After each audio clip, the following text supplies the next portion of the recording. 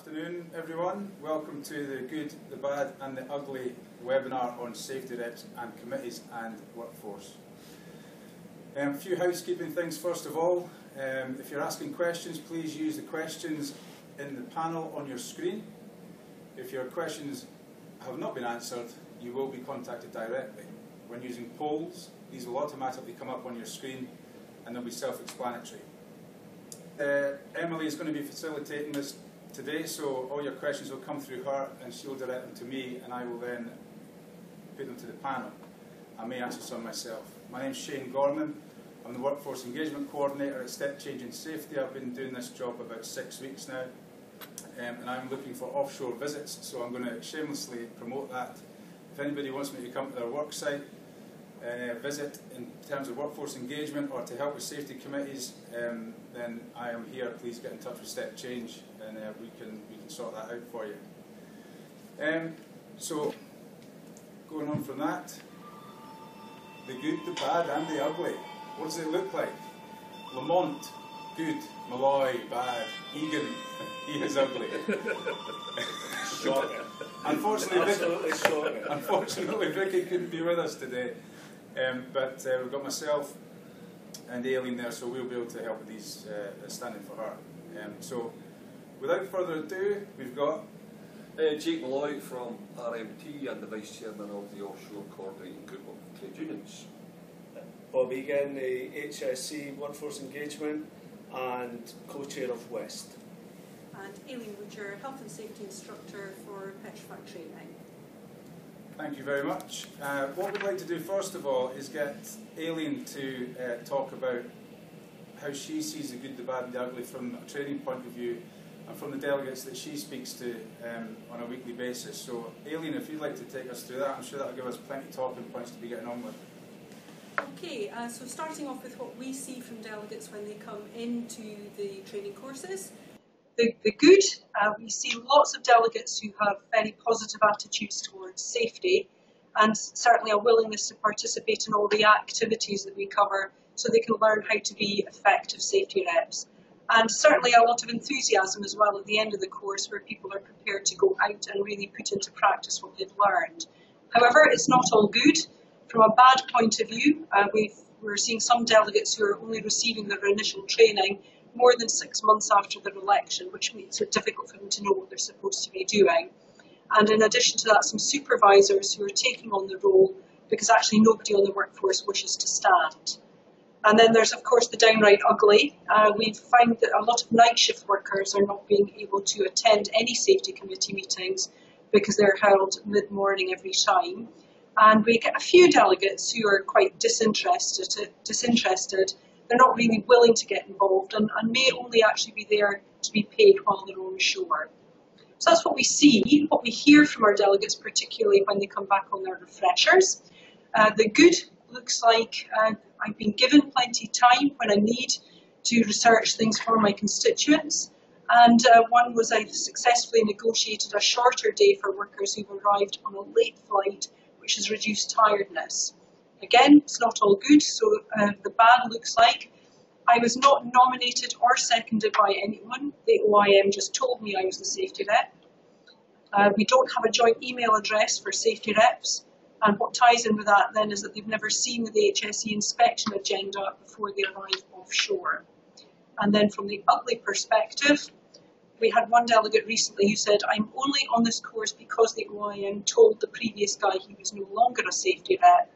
And in addition to that, I've not been allowed to go on any additional training to support me in my role. So that's what we are hearing from the delegates.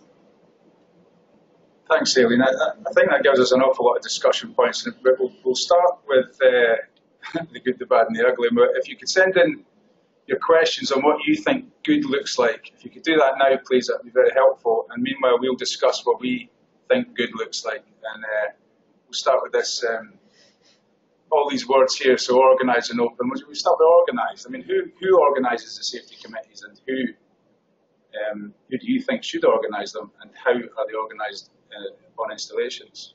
Jake, you're next to that. Yeah, well, I mean, I'm going back a lot of years when I was safety rep, but they were organised by the safety reps. The safety reps took ownership of it.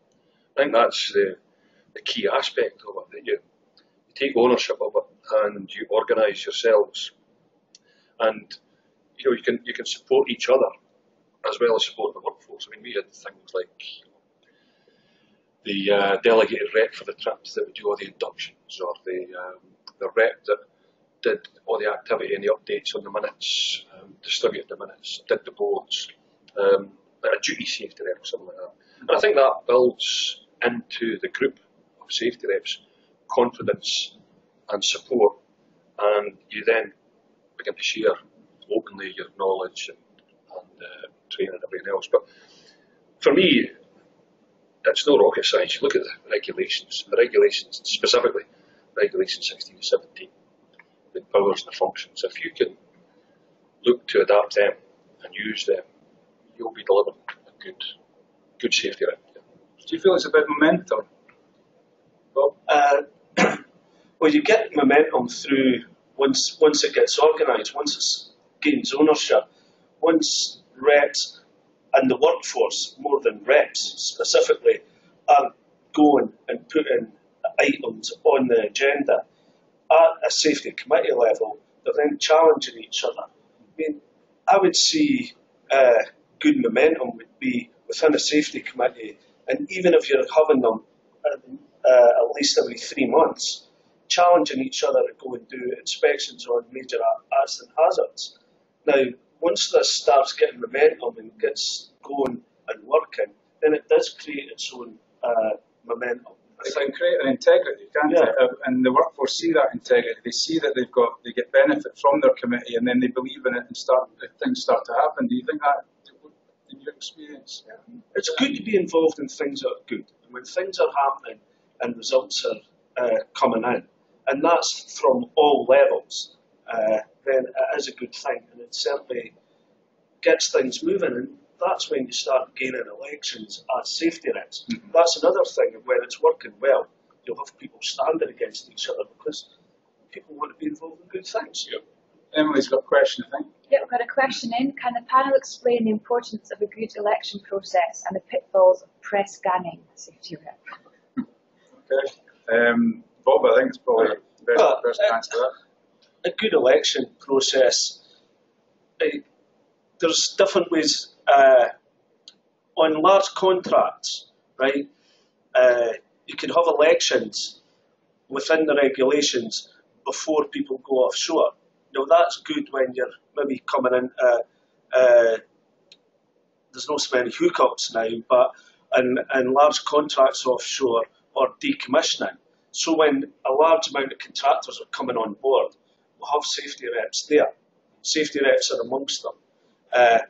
Otherwise, the election process, get it on the board early, get people notified, involved in it, information on the good things of being a safety rep, and then using that. I think there's the democratic thrust of it as well. I've always supported, because if you're having an election, I mean, we're going to want to do a general election. We'll get into that, but if you're having a genuine election process, the workforce feel empowered to elect the individual they think is going to represent them best, and that gives them that engagement, that involvement as well. I mean, we used to do the old posters and the hustings. You used to go to safety meetings and do your presentation to the constituency that you were standing for. Just as we're seeing today with Mrs. May and Mr. Gorman and everybody else, it's that engagement and that empowerment of the workforce improves things as well, I think. Yeah, for sure. I think we'll deal with the press gang part and the ugly, if you don't mind. Yeah. Okay. So, what else are we looking for? I mean, knowledge, I guess that comes from training. What's good training look like? How do you find when you're given your training? How do you find the goes? Well, obviously, the workforce themselves who come in on these training courses, they know a lot more about how things work offshore than I do.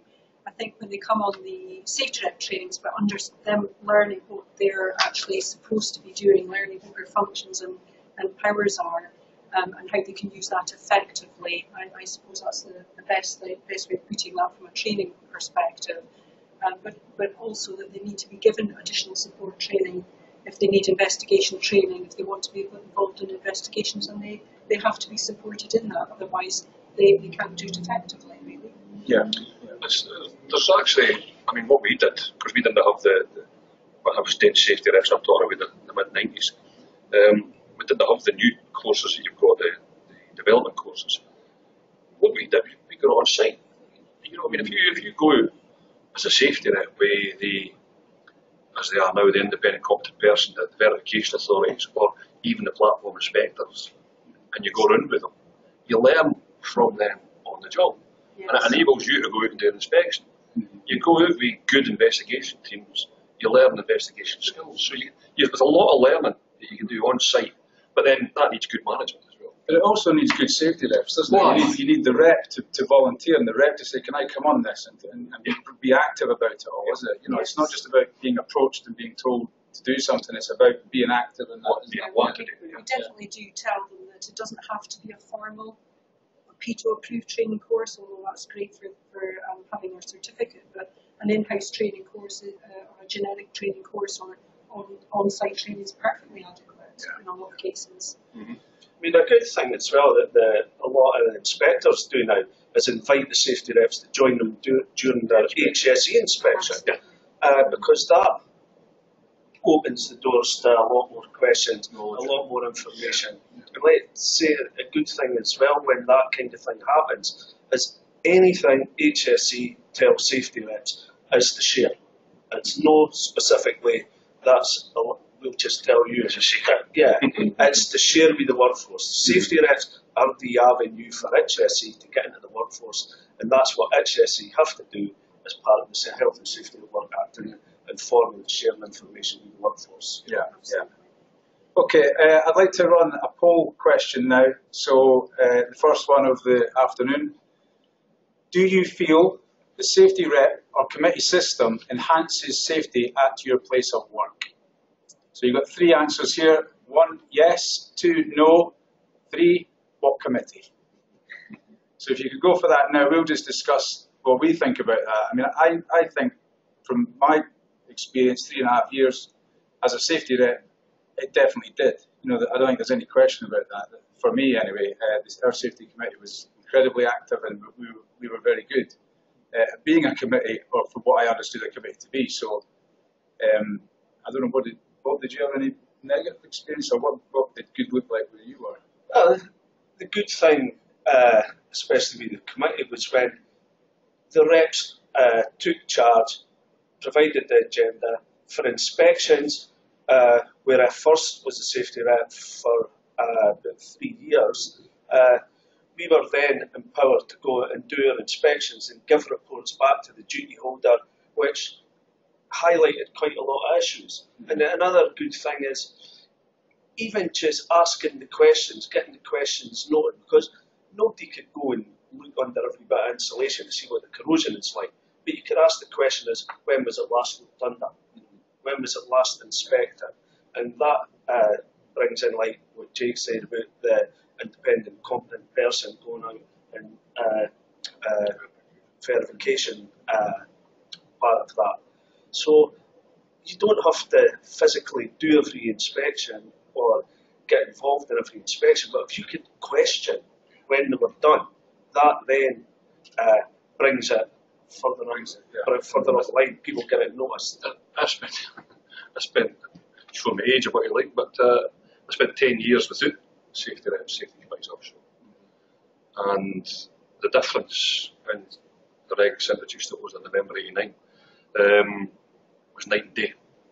Because before you had safety reps, safety committees, you turned up on a Sunday afternoon to be told what was happening, and there was nothing. There was no two-way communication. You were told that's how it is, that's how it happens. Regards incidents, accidents, investigations, forget it. It just didn't happen. It just did not happen. So, yeah, huge improvement. And a huge improvement. But it's only going to be as good as people that get involved. Yes. Results are in. Results are in. 68% yes, 11% no, 21% what safety committee. Really, 21. think I'd put them as a no. Okay, maybe I need a visit to those places then. Yeah.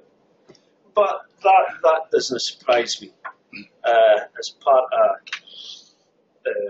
the work we do within HSC, the safety committee offshore is quite a lot of times an undervalued tool that could be getting used offshore, but it's part of the regulations, and we will inspect against the safety committee just as much as we'll inspect against safety reps.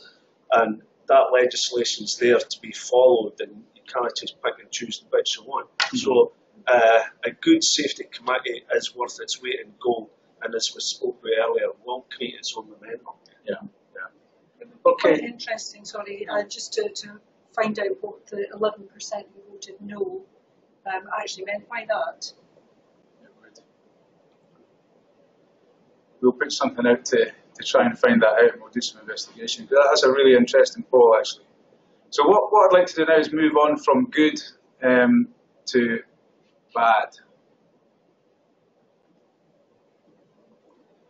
So if you could send your questions in of what you think bad is, what does bad look like where you are, and we'll have a little chat around these various words that we've got here. So uncommitted. I think we touched on that a minute ago, you know, where you've got passive committees that just, and passive reps that don't really get involved in things. They don't ask to go in inspections. They don't ask to go out and things. And I think that's an easy trap to fall into, I think, you know, because, and it's difficult, I guess, for some reps, because you go on the training courses and then you're expected, when you get back to your place of work, you're supposed to be a trained rep. So you're supposed to just get right into it and be a rep. And I think that's where we've tried to, you know, look at the training. Bob West has done a lot of work on that, so maybe what we... Yeah, well, part of that was people coming out of training, and then that was it. They were just going back to their day job, and safety rep was just, if somebody came up and asked them a question, they'd try and get involved and try and answer, because we felt they weren't walking away with enough support, enough tools to put into practice in what good looks like in being a safety representative. And just certainly looking at all these words here, one of the worst things that I think on the bad side is unsupported, and then value for money to your constituents, to your family, to your employers. Costs a lot of money to put safety reps through training, and it's not good if they just come out and do nothing, and that's no good for your constituents, ultimately for your employers as well, who have invested heavily in you being a safety rep. So part of that then is it's bad if you're not getting supported, or you're certainly not getting the time. You're not getting the training at all, which I come across. There's certain time limits, like minimum delay for safety reps to be trained, and it should not be going on. You mentioned 6 months. You could double that, you could treble that with some of the things we come across in safety reps receiving no training. So that's bad. Emily? I've got a question in, and it says our project end date is constantly moving, and as a consequence of this, we've received no further training apart from the initial course. Therefore, is further training mandatory? Further training is not mandatory, but because it's not mandatory because safety reps do not have duties. And safety reps not having duties is what separates safety reps from management, that we'll maybe come on to later. But if safety reps feel they require further training for them to carry out their functions, then they should be entitled to further training. And training of safety reps should be on every safety committee agenda and discussed. So that's what's mandatory. You should be discussing safety rep training and workforce safety training. Get it raised, get it recorded, and if you don't get the training, talk to the HSC. Or me, give me a shout. Following on from that question, we've had another one. The HSE get very little time to do their inspections offshore, and so should they be taking time out to be training reps? The HSE would monitor the training of reps. The HSE would not be training reps. The HSE will involve, discuss and share everything they do offshore with safety reps, but it's not with it. HSEs, remember, are there to regulate and make sure everything is in place and the place is getting run as safe as it is supposed to be. They've noted in the safety case, but it's not a thing for HSE to be training people. Yeah. On the bad side of things, I think there's a part for the workforce to play in ensuring their safety reps are delivering good. Absolutely. And it's hold your safety rep to account. You know what I mean? He's elected to look after your interests, just like MPs are elected supposedly to look after our interests. So you hold your rep to account. You ask your rep to provide feedback. You ask your rep to give you information and share that information on issues that you feel are important to you. So there's a means of holding reps to account to make them either good or to get rid of them. Yeah, I totally agree with that. I think that the workforce themselves, they should try to educate themselves a bit on what good looks like in terms of a safety rep, which is why we're having these webinars, and if they can find out what their safety reps should be doing for them or what is expected of them, then they can ask them, what have you done? What have you, sorted a few things out? Or, where have you got to with your committees? Are you trained enough? Do we need to put more training in place for you? And I think all these things are incredibly relevant. But like Jake says, the workforce, it's really important for the workforce to understand what a safety rep should be doing. Yeah, I would completely agree with that. Actually, they quite often have people saying that the workforce are only coming to them with welfare issues, not enough Rice Krispies kind of issue, rather than genuine issues. A good rep should be able to communicate that back. I mean, the classic one I always refer to a few years ago was the guys coming in and saying, well, it's not safe to work in the leg, but if it gives 3 years overtime, it'll be okay. Yes. Come on. That doesn't make it safe. I think that comes in ugly. Exactly. And it's understanding the welfare side as well, because it's health, safety and welfare for safety reps. Mm-hmm. So there is welfare in there, as in privacy, room sizes, cabins, lockups and things like that. Yeah. It's not. Unfortunately, it isn't the speed of Wi-Fi. It isn't what TV channels you've got. Again, so, but it's the workforce need educated, but then so do reps, and so does the employers. The whole thing, yeah. So I'd like to run a couple more polls. Oh, sorry, Emily, you got something? I do have one last question. Do the panel think safety reps have concerns about being honest with their HSE inspector? Do we think that safety reps have concerns? About being honest with the HSE inspector? In my experience, no, not in my experience. But maybe Bob would be best to answer that because he inspects with the HSE. It depends. I could see where the question's coming from, as in if they tell the HSE too much, is it going to come back and haunt them? So there may be that. We would hope there shouldn't be that. And as part of that, we would support, and part of the support in the safety reps is the protection of safety reps. For safety reps highlighting safety issues, it cannot be held against them. And if they have got an issue, they're entitled under the law to report it to their trade union. And the trade union can go and report it to the HSE on their behalf. So there's other means to get their issues to the HSE if there's any apprehension. There's also an anonymous side of it as well that safety reps can use. They shouldn't have to use that, but I can see where Bob's coming from, and I can understand where the question has come from.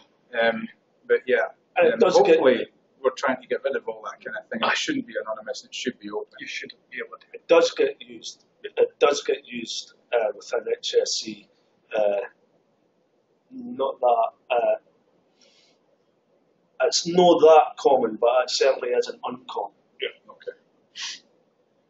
Right, I'm going to do a couple more polls. We'll do one for bad. Are you given enough time to carry out your functions? No. All right, no. No. Scrap that. Let's do the other one. Has the industry, happy? Yes, that one. Has the industry got the safety reps committees it wants, needs, or deserves? So there's three answers to that. It has the one it wants, it has the one it needs, or it has the one it deserves. So what do you think about that, Bob? It's good to bad number. Yeah. It's good, bad, and the other, exactly, yeah. Because the regulations have been in place that long, and it's still, and not all places, because there's some very, very good examples out there where it all works great, but there is still cases where the regulations are certainly not being followed. The involvement of the reps is not happening the way it could happen.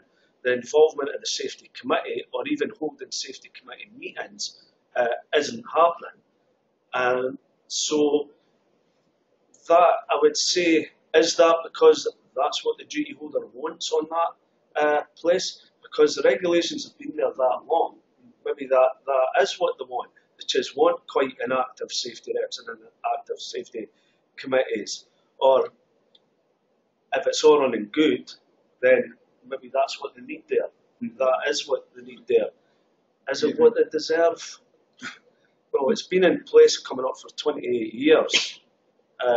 So if you feel it is running well, what are you doing to not make it the one you deserve? Yeah. Do you agree with that, Jay? Yeah. I mean, they are what they are. I mean, I keep hearing about tweaking the regs. I'd rather just see the regs applied, as I said earlier. If you use the guidance on offshore installation safety and safety committee regulations, if you use that guidance, and specifically, as I said earlier, 16 to 17, and you use that as your Bible, this is what you're about, and you educate your constituent, and you educate management, but this is what you are empowered to do, these are your functions, you'll deliver. Yeah. Results Okay. are in. 33% has the one it wants, 33% has the one it needs, 33% has the one it deserves. Really? Aye. Is that from three So people? what's the other 1%? 86% voted. Wow. What's the other 1% one? 33 and a third, sure. Right. Right, we'll do one more poll before we move on. Okay, are you given enough time to carry out your functions as a safety rep, obviously? Yes, I have enough. No, I want more. No, I want less. I think sometimes, I don't know if it's the same with you, if you experience the same thing, but rather than doing it in your 12-hour day, you're kind of expected to do it in your own time. I know some places actually pay overtime to safety reps to do that. What do you think about that? Well, I disagree with the idea of overtime. I mean, especially the Payment of overtime. Well, not so much the payment of overtime as doing it out with your normal working day. I mean, we're now doing, a lot of guys are now doing 21 days. And I think overtime should be overtime work of any kind. I think 12 hours for 21 days is more than enough if we're genuinely going to be looking after occupational health and safety. And I think it sends out other messages that you didn't have the time to fulfil your role during your working time. That's a good point. So I think there should be time set aside. As I said earlier, when we were doing it, because it was a big platform, a big constituent, a big group of reps, we had a duty rep. The duty rep did all the safety reps functions. Smaller installations, sometimes because it's smaller operations, then you do get that time. Mm-hmm. But the time should be afforded. I mean, it's quite clear and again in the regulations. I think it's the commitment from the operator as well, isn't it? Or the duty holder, a commitment from the supervisors, commitment from them. Okay, there's you get your 2 hours to go and do your functions, and it shows that they're committed to the committee and the safety reps as well. It's a powerful message. Yeah. Certainly hear from delegates that it depends on what your role is. How easy is it for them to actually afford you that time within your normal working day, particularly if you're on a small crew it's a very active, small crew, and there's not very many people to go around. It's much more difficult for them to actually give you the time off to actually do your functions.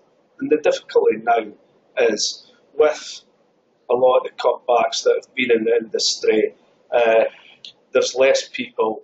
A lot of the time, there's just as much work to be done, or more work to be done, depending on what it is. And then you've got a safety rep within your team. Can the company afford them time to go and do it? Well, yes is the answer. You need to plan it in. And reps have got the powers to go and do it. And the only reason they've got that is to make the place better safeties, better morale is better production. It should be seen as that. It should be seen as the way of helping the whole duty holder producing more. Yeah. I think there's another aspect to that as well, that when you've got that time off, you've got to demonstrate what you're doing with that time. Mm-hmm. This is the old accountability thing. Yes. You know, I mean, if you've gone away to do a survey, you've gone away to do minutes, then you've got to be able to see them. They've got to be produced, and everybody can see your work is done. Most reps do a lot in their own time. It just happens. Yeah. You'll be sitting there at 8 o'clock at night and something pops in your head. You'll go and maybe add it to an agenda, or you end up doing minutes in a bit of your own time. But there's a bit of give and take. If it's always going to be all in your own time, as a volunteer, volunteers will very soon get fed up doing that. Results are in. 36% say yes, they have enough time, and 64% say no, they want more. Luckily, nobody wants less.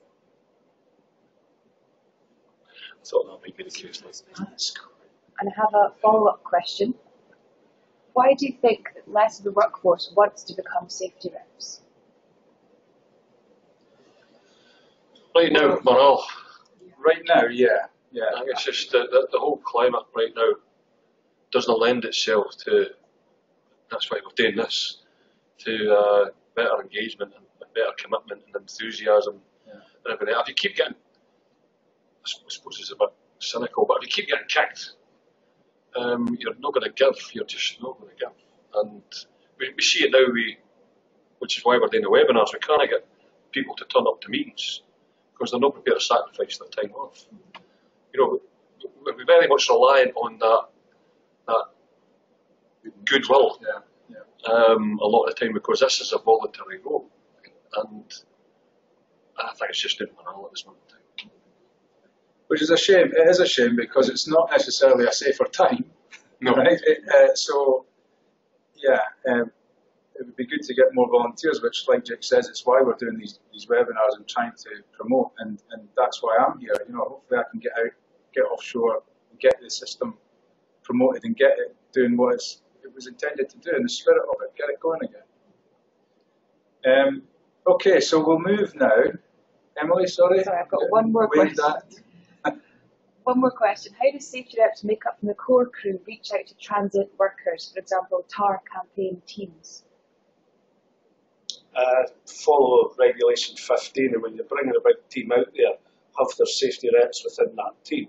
That team then coming out for shutdowns, turnarounds, whatever you want to call them, or large construction projects, liaise with the offshore safety committee beforehand. You consult HSE, that's what you're doing, and it is supported. So you're then getting that transient workforce with reps that could be organised from the employers, because you certainly have usually a lot of transient workforce that will be coming out, which will fall in the 40 people to be in a constituency, and you can have them as your safety rep in that short space of time. So there's stuff in the regulations to support that. People are not sure, just look at Regulation 15 SI 971, and the guidance will tell you how you can do it. Yeah. And one more question. Finally, following up on the poll question about adequate time, in Australia they're required to give the ESR equivalent of 4 hours per pitch, which is a 2-week rota. 2 weeks, 2 hours a week, I think it is, yeah. Would that work in the UK as good practice? Some companies do that. I think yes, it would. I think if, you know, at the moment it's reasonable time. So I think that to be given a defined amount of time, I mean, it is ambiguous. So I mean, some people will need to use that time, some people won't. It really depends on the installation, it depends on what kind of work they're doing. But to be given an actual amount of time would be helpful, certainly, I think. Yeah. And let the safety committee control that.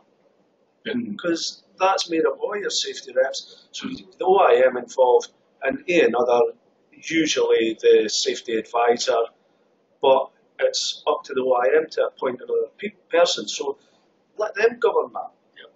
But if you're getting that time as safety reps, or you're involving some of the workers in that, produce something. Yeah. Okay. So we'll move on to what is just downright ugly. I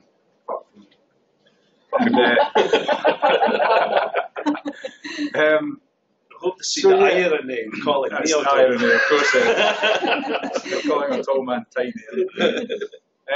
Right, so if you could send in your questions now about what is absolutely ugly, and there's a few things in there. There's a particular word in there that I'm interested to see if anybody gets, so hope it into us. So yeah, unapproachable with an attitude.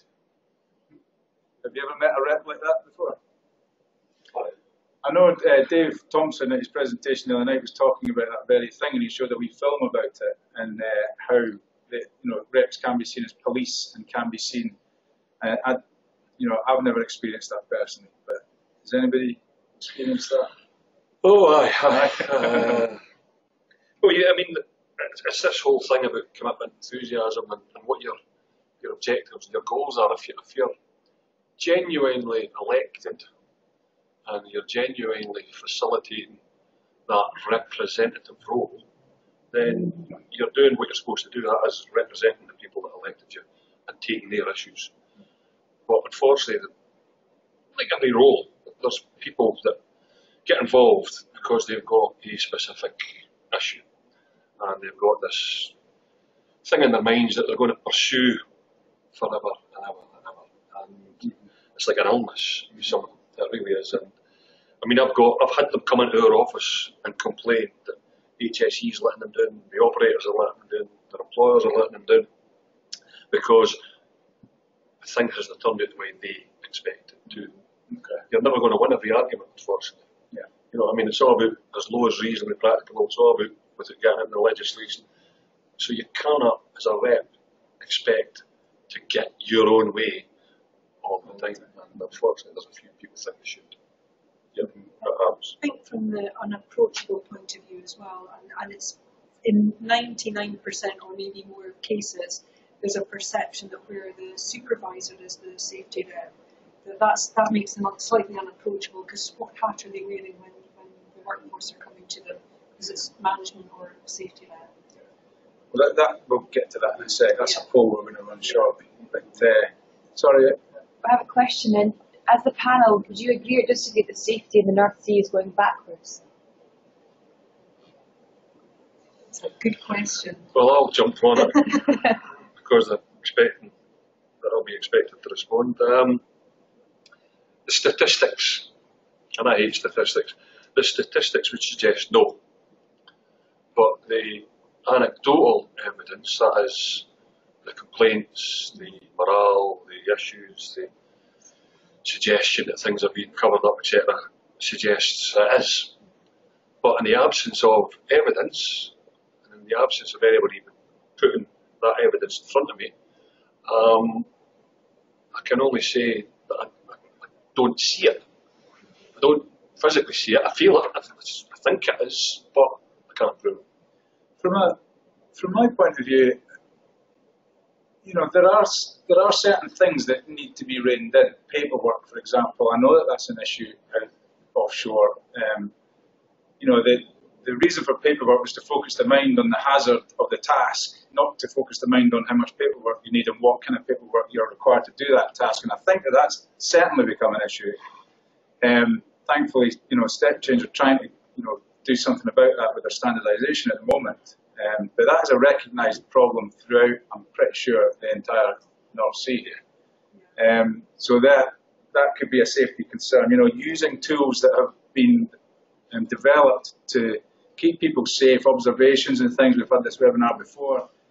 Have they become a numbers game? You know, are they being used as tools in the briefcase of the salesman rather than tools for HSE purposes? I'm pretty sure we all know the answer to that in some cases. So yeah, whether it's going backwards or not, you know, like Jake says, that there's no evidence to suggest that, and the only evidence really suggests that it is better. Well, yeah, I would agree with both the comments. There is nothing to say safety is going backwards.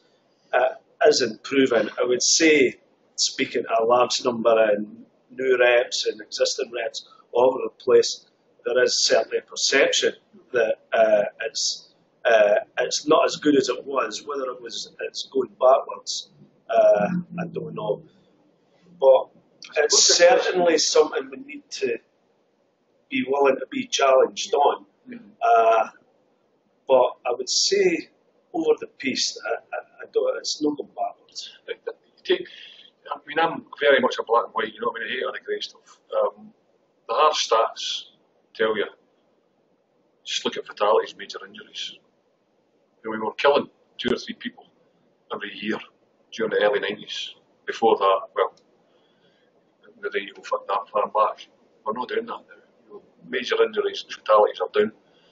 Major events, explosions, fires, etc., are down. But the minor incidents, the wee things that niggle people, are probably up. And I expect a lot of them are being suppressed and covered up, or people have been disciplined and dismissed, which we've seen a lot more of as well. But going backwards now, I can't agree. No. Are we as far along as we should be? Possibly not.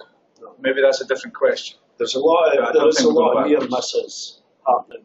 There's still a lot of near misses with high potential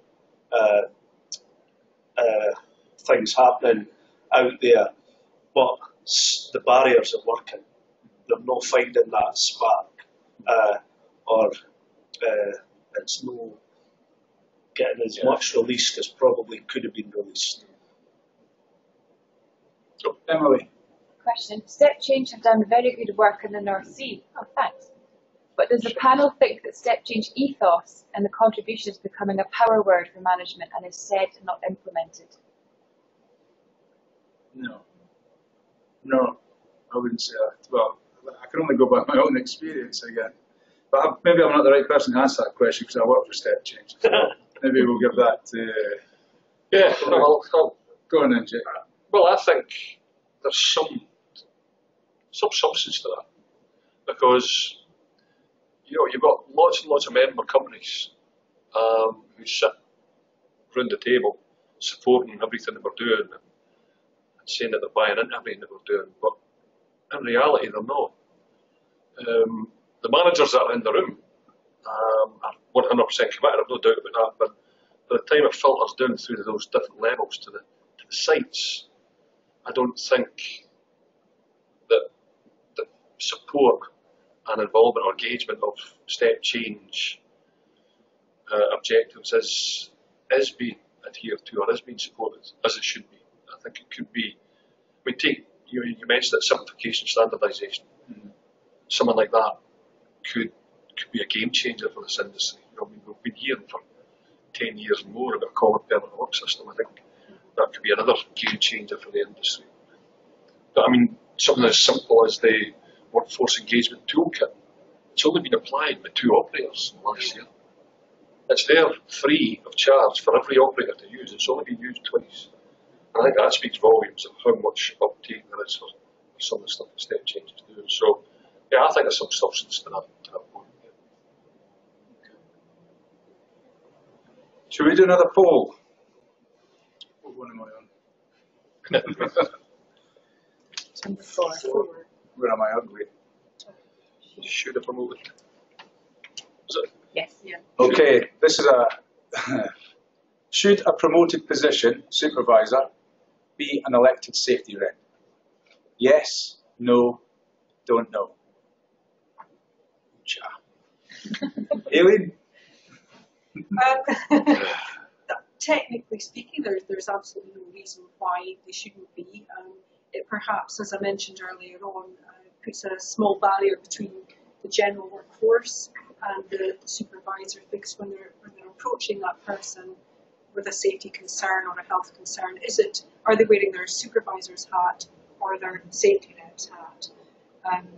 How you get around that is very difficult if we're in a situation where the workers are not wanting to stand up and be elected themselves. Somebody has to do it, and if the supervisor is keen and wants to look after the people that he's supervising as well, then why not? But it's a difficult one to get right. It's a conflict of interest. Yes, exactly. It is a difficult one, and the regulations do not stop supervisors being safety reps. What the regulations do throughout the guidance, numerous times mention that safety reps are not part of the management system. So therein lies a bit of conflict. But also within the guidance and the regulations, as you can set up supervisor constituencies. So supervisors can have their own safety rep. I mean, I started off as a safety rep on the tools and ended up as a foreman. And through speaking to my constituents, they still wanted me to be their safety rep, and I was quite happy to do so. I would like to think I didn't have to wear two hats, and I was able. I wouldn't be asking people to do things that were considered unsafe, but maybe certain individuals that may not be the case, and it can be perceived to be the case because the reps have to be the representatives of the workforce. If you go by the legislation, the supervisors are obviously part of that workforce, but the key thing for me is it clearly states that safety reps are not part of the management system. So if you're a supervisor, if your constituents want you to do it, great. But we really have to watch that one. It is a tricky question. The legislation says that, like you said, that the consideration should be given to supervisors or managers having their own constituency. What would be the benefit of that, do you think? No, the benefit is they'll have their own issues. They'll have their own issues of getting pressure for probably maybe the duty holder or onshore management that they're considering could impact on safety, or they maybe get pressure for the workforce who they feel are not acting safely. On large projects, see, it would depend on the size and that. Yeah. I mean, on an installation that's got a POB of 30, 40, 50, 60, it would be very difficult. And I have came across where I would say it was good practice. Supervisors had their own supervisor constituency and elected safety rep within that supervisor constituency, and the rest of the safety reps didn't want that constituency represented at the safety committee. So it was like, you know, it's certainly, and they're entitled to be there. And that's the bond that trying to get everybody to work together. But I mean, the nature of the election should present the correct safety rep for that constituency, shouldn't it? I mean, that it should, if it's set up properly. Yeah, if you set the constituency up properly, and you've got to get, like, A, you want to do it, B, somebody nominates you, and then somebody seconded you, then it should work. I think, I hear a lot that supervisors as safety reps are unapproachable, but I think it all depends on the supervisors. I think it does depend on the individual. Because if the individual can cope with the sitting between that rock and a hard place, because they've got to deliver on productivity, they've got to deliver on time, they've got to deliver on budget, but they've also got to deliver as a rep and represent the workforce's concerns. That at times, a manager not up to it or a supervisor not up to it could probably be too much and would prevent them from following the role. Yeah. So I think there's It's getting that information out there on, should I say, what good looks like. Another thing that Step Change are development as part of the West Group, and the first stage is getting that information out to the whole workforce, for the people who own the oil companies, to the people that are working on their assets, whoever employs them. It's making everybody understand what the reps are, what the benefits of having these and they're hugely valuable. No question about it. Results are in. 56% of people have said yes, a promoted person should be an ESR. 28% have said no, and 17% don't know. And I've had a follow-up question. In the opinion of the panel, what characteristics make a good safety rep? Well, I think we've got a few on the old slide there, haven't we? Organised, open, accountable, balanced, reasonable, trustworthy, feeding back to your constituents.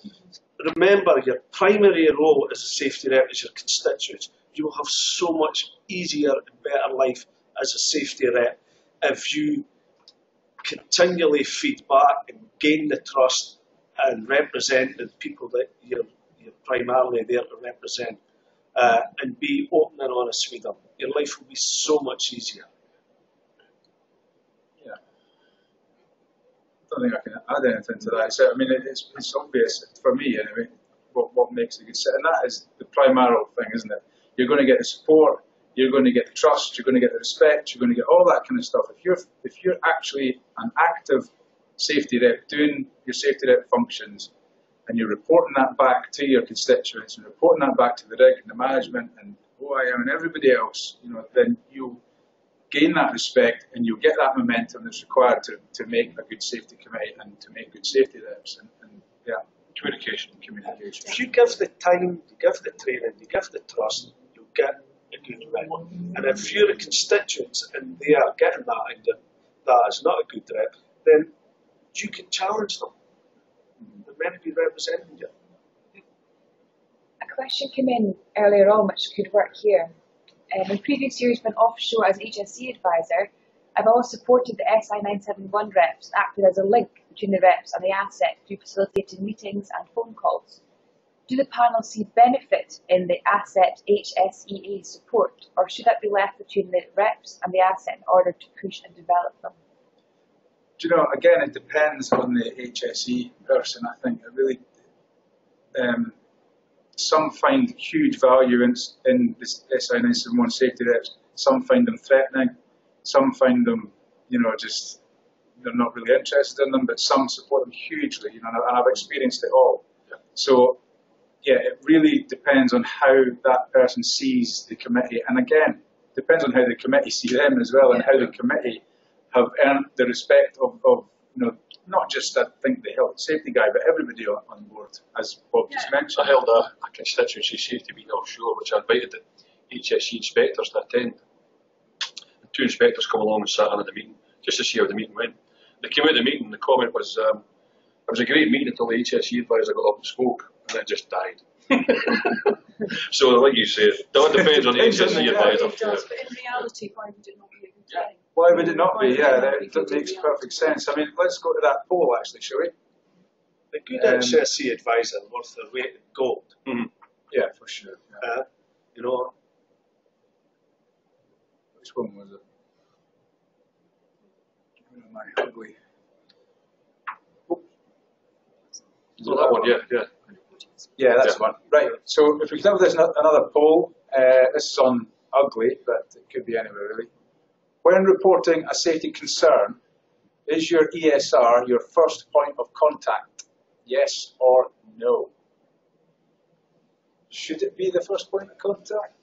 Most companies, sorry. Most companies. I'll wait for the good. Most companies. Most companies will say they're the line manager, and when something's raised within HSE, we will ask, highlighted this through your company procedures, which will generally say first your line manager. But if you feel you want to do it through your safety rep, then do that. Your safety rep can be your first point of contact. Because unfortunately, some of the times it may be the line manager that you feel is causing safety issues. So if you're raising it with them, then it may be a bit awkward. So the first point of contact in a good culture should be your line manager or supervisor, but you're more than entitled to be the safety rep to be the first point contact, and it should never be discouraged that the safety rep can be the first point of contact when it comes to safety. I think it shouldn't matter, because when it does matter, you've got a problem. You know, I say that because I've represented contractor employees who have gone to the OIM and said, I'm coming to you with this issue because it's been raised. And then the OIM reacts and says, right, okay, we'll look into this. And then it gets back to the contract guys' employers, and they see that as going out with the line and bringing the company into disrepute. But the problem they've got there is that the OIM invariably turns up at the meeting every Sunday and tells everybody, my door's always open.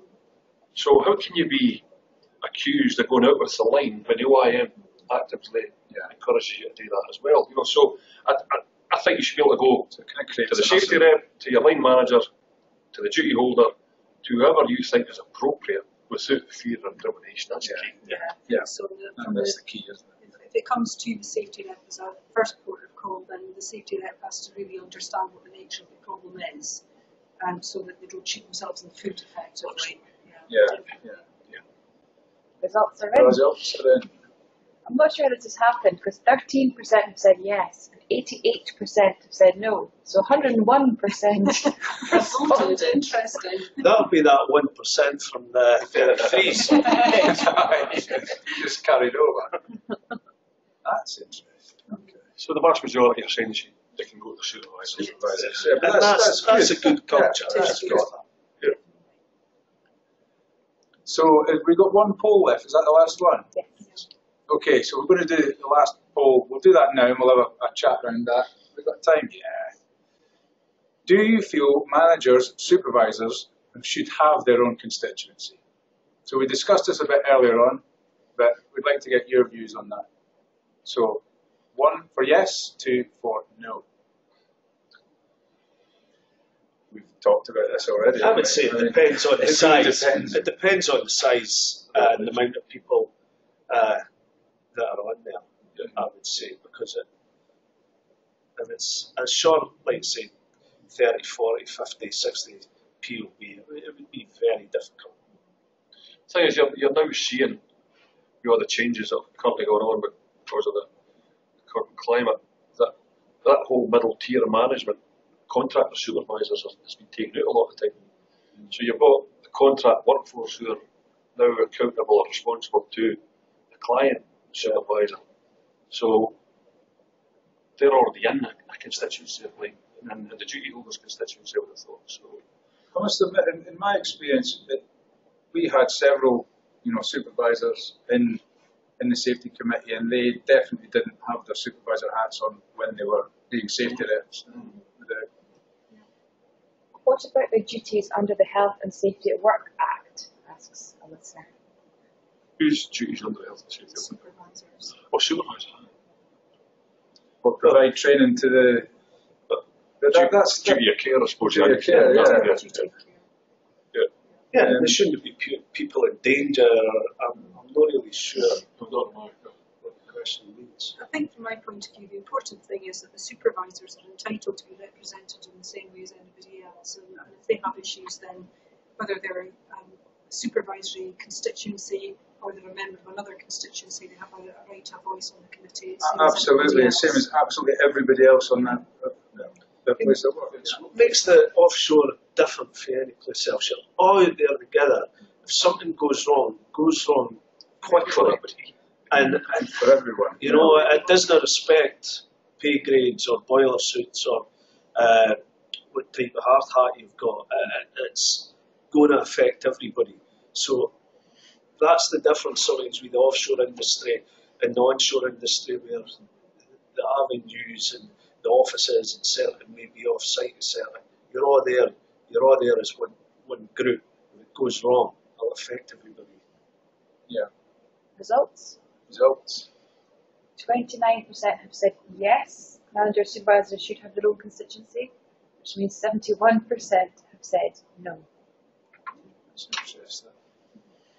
As long as they're represented, I suppose it's neither here nor there. I don't think. It suggests to me that the workforce feel that supervisors should be encompassed in the whole thing. rather than having them stuck beside you.